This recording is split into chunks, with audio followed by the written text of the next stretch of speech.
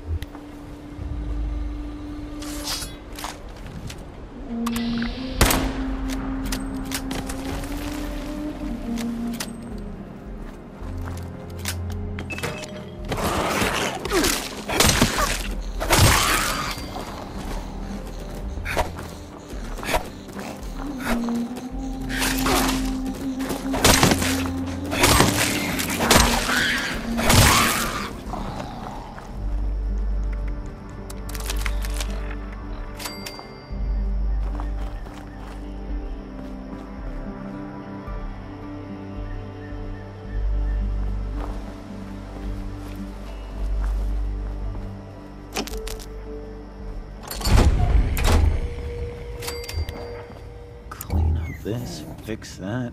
Never seems to end.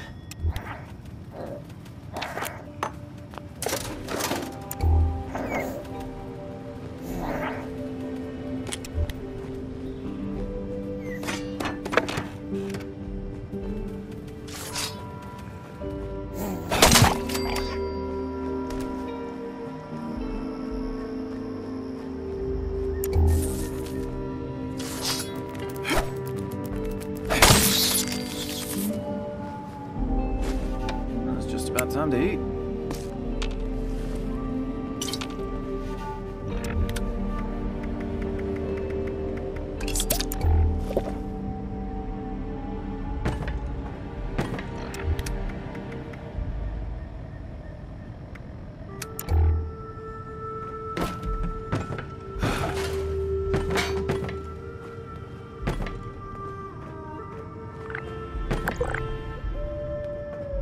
Oh, I'm sore all over. Building this place up is hard work.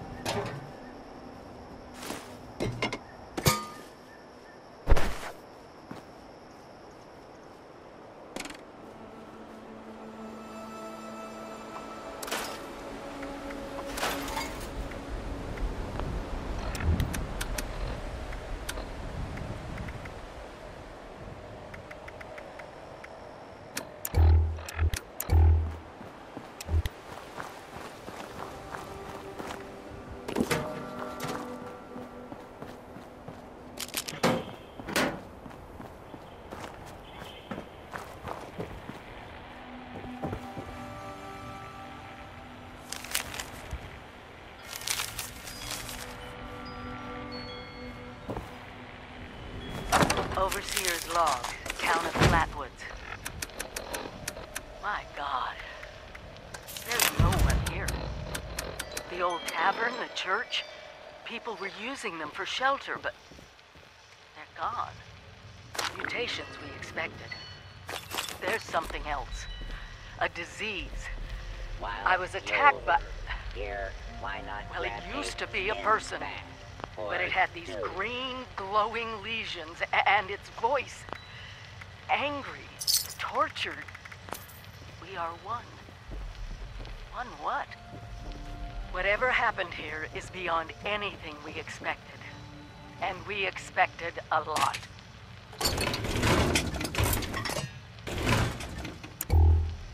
Before they were wiped out, the survivors called themselves the Responders. Looks like they were made of firefighters, police, emergency medical staff. They even have an automated system to teach people about treating water, food, survival. I'm doing their tests, and you should too. I know it's even worse than we imagined, but someone's got to know where the missile silos are and how to secure them. The Responders are the best lead we have. This is the Overseer, signing off.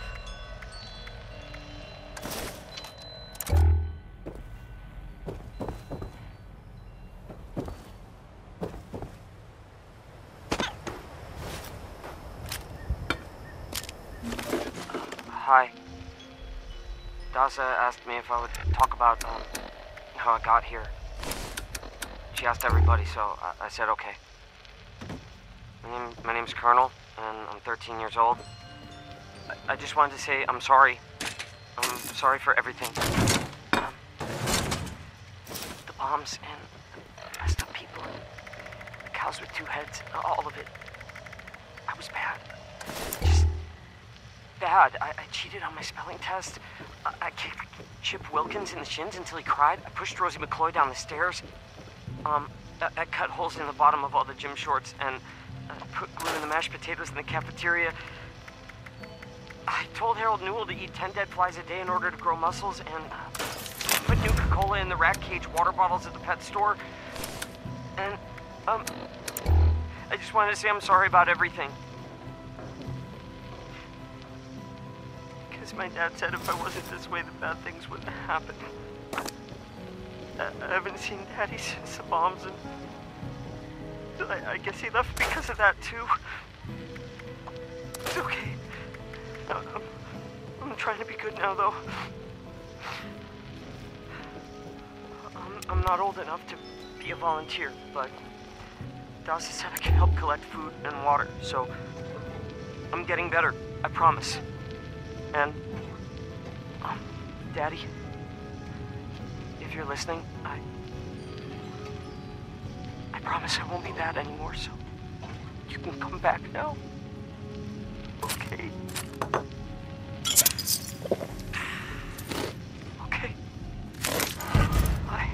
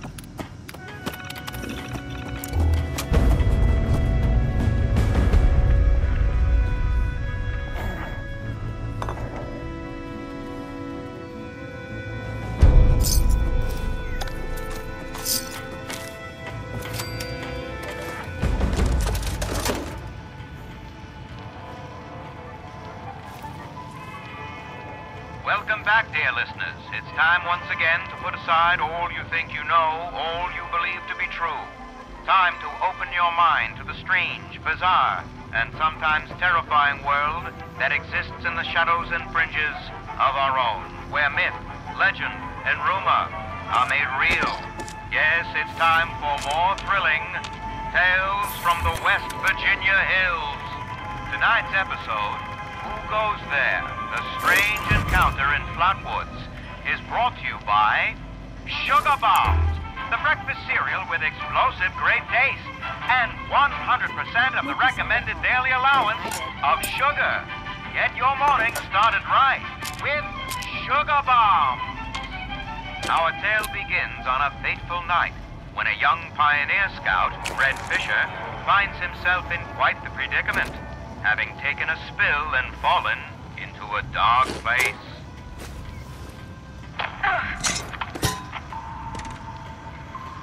Where am I? Jack? Biff?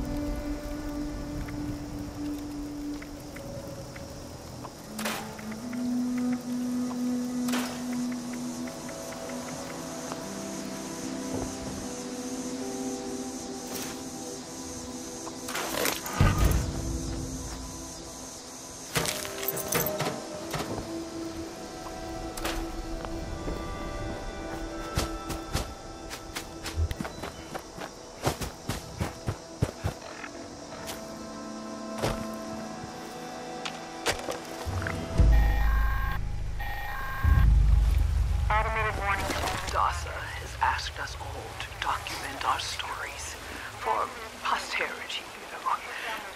Seems like a fine idea. So, hi, I am Kesha McDermott.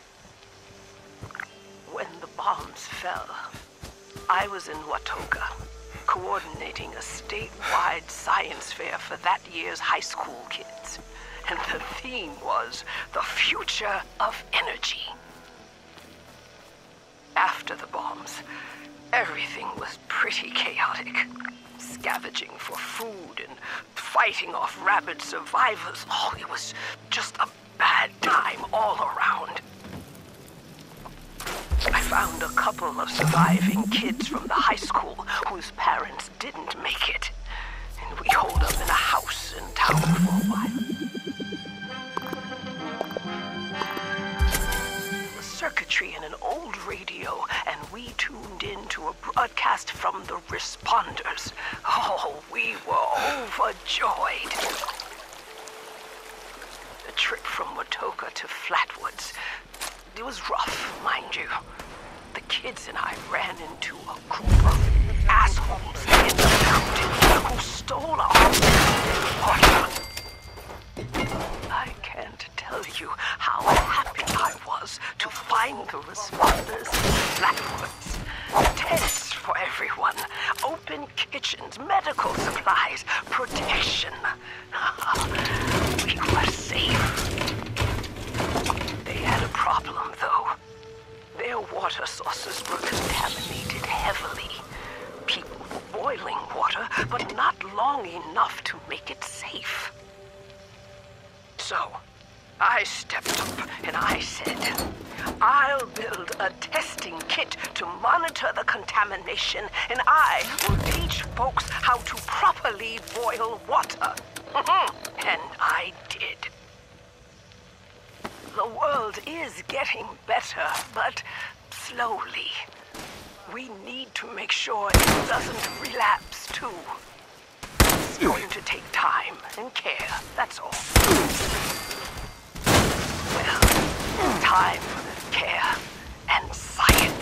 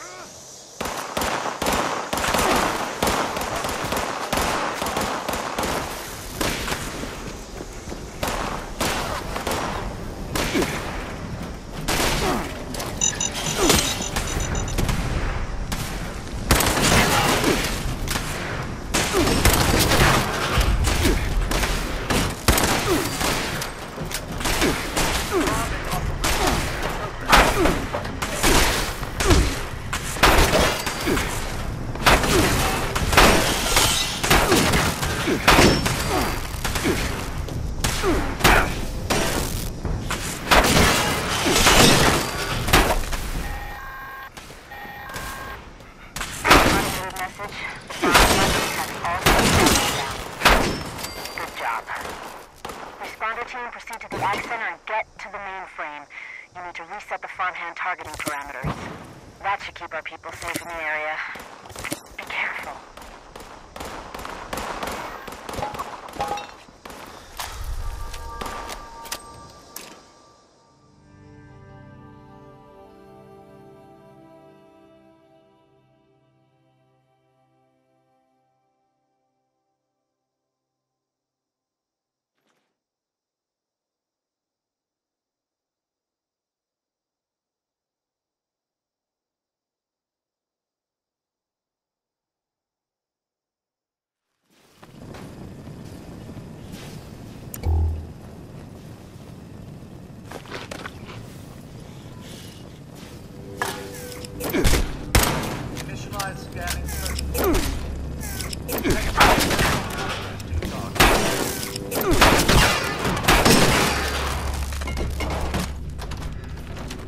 Returning to normal operations.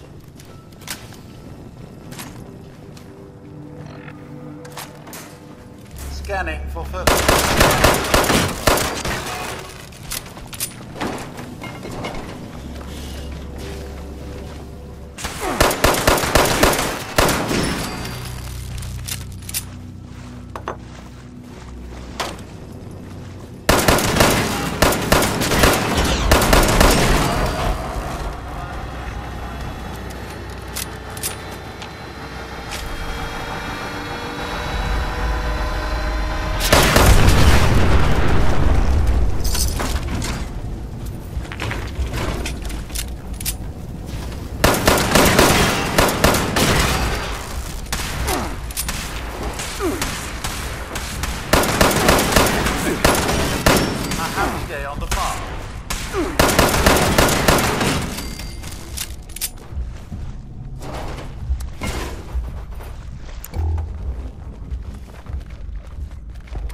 Overseers, let's call these personal journals. Not an official log, just something for me. The first post in Vault-Tec.